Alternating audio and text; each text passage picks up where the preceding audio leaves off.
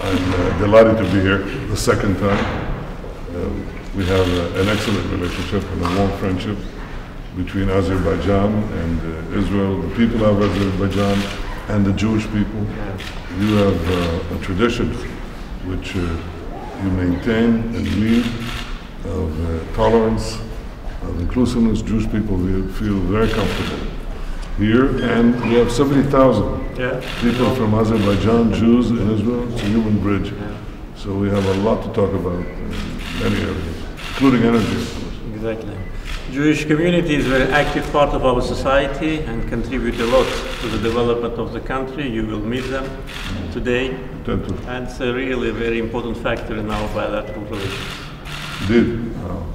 And I look forward to discussing with you how we can increase the prosperity between our peoples, the cooperation between our two governments in a wide variety of areas.